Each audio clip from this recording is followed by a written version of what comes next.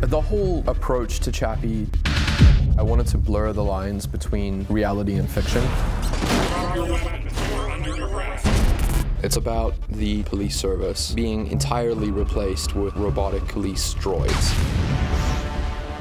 Dion is one of the programmers who is responsible for creating the robotic model that is seen all over the streets. The thing that constantly grounds me in my character is he's trying to find the next step in evolution, which is going to be a machine. He's trying to pitch this idea to the head of this big weapons manufacturer. I think I've cracked it. The world's first artificial intelligence, a computer system that might be smarter than a human.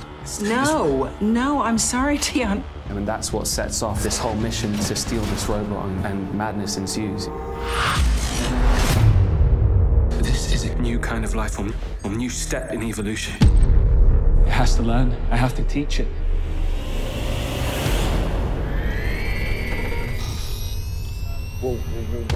In this world, Chappie begins to develop artificial intelligence.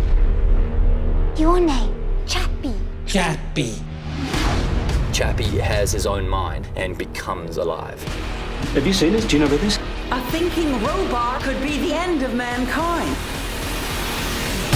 This robot has got to be removed. My character develops this robot called the Moose. This sort of horrible-looking, terrifying weapon. This is your day of reckoning. The film deals with issues around artificial intelligence and what would actually happen. Chappie, listen to me. Something of great danger is coming to destroy our world. If you want to survive, then Chappie, you must fight. The movie just does a lot of different things in a way that only Neill can do. Chappie, help us!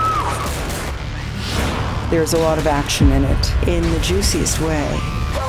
You hurt my people! There's so many elements. You know, I'm a fan of these kinds of movies, which is why I make them.